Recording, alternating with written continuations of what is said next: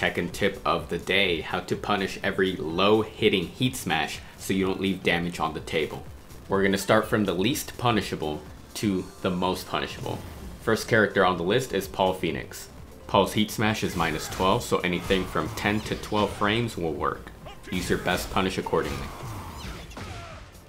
Jun's low hitting heat smash can only be done out of Genjutsu stance. At -12, use anything from 10 to 12 frames to punish.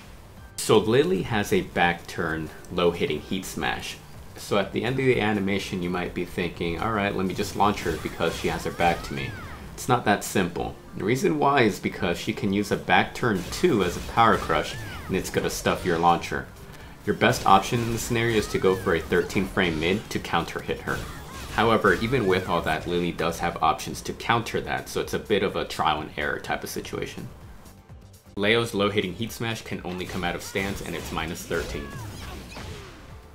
Kazuya's low hitting heat smash is -14. Shaheen can do his low hitting heat smash out of stealth step. -14 on block. Claudio's heat smash is -14. In Scarecrow stance, Zafina has access to a heat smash that hits low and it's -14 on block.